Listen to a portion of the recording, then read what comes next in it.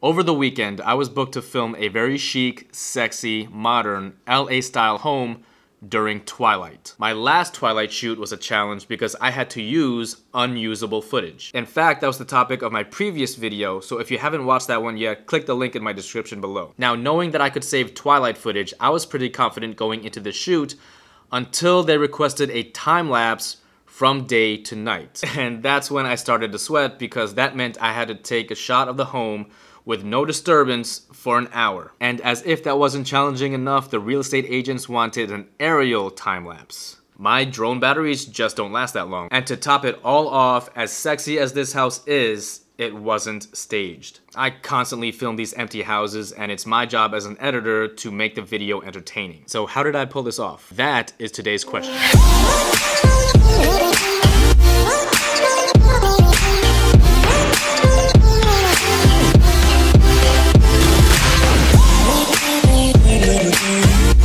Okay, so for the time-lapse shot, you really wouldn't think it would be that difficult. I mean, you just put the camera on a tripod and let the camera roll. That is true if there was no disturbance between the camera and the house. And by disturbance, I mean the agents and myself coming into frame while I filmed their talking intro. I really had no choice. That was the only time that they could do it because that's the only time both agents would be there because one had to leave early. But once that was done, we could still be seen moving around inside the house through the window. And for a house you're trying to sell, that just won't do. And last but not least, the agent that left early exited through the garage and left the garage door open for majority of the time-lapse. Ideally, the whole time-lapse would just be the home, undisturbed with the setting sun. To save this time-lapse, the only usable portion of the footage was towards the end when it was already approaching dark. The remaining agent and myself were out of view from all the windows, and yes, the garage door is still open, but if you watch the full video, it actually ties in nicely from when the car pulls up into the driveway.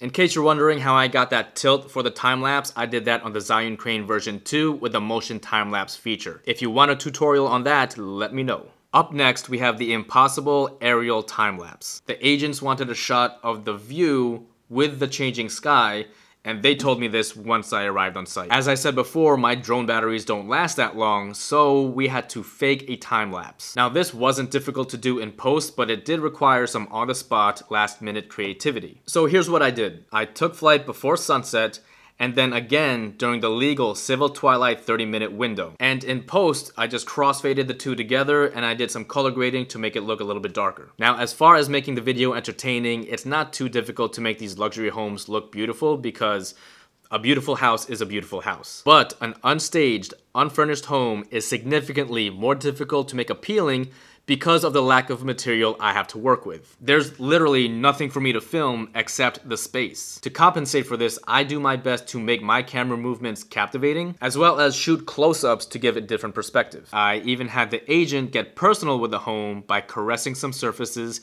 in an attempt to show how sexy the house was. I tell you all this to share the troubles I sometimes have with video production. Maybe we could all learn something together. Because I'm a firm believer in that how resourceful you are is more important than your resources or even your circumstances.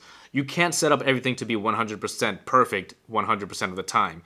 You have to be able to creatively problem solve. Anyway, that's all I have to say. If you have any tips for me, I'd love to hear it. Comment below. If you got anything out of this video, please show me some love and hit that like button. If you want to see more videos just like this, consider subscribing. This is Kevin Mendoza. Thank you so much for watching. I'll see you next time. Peace.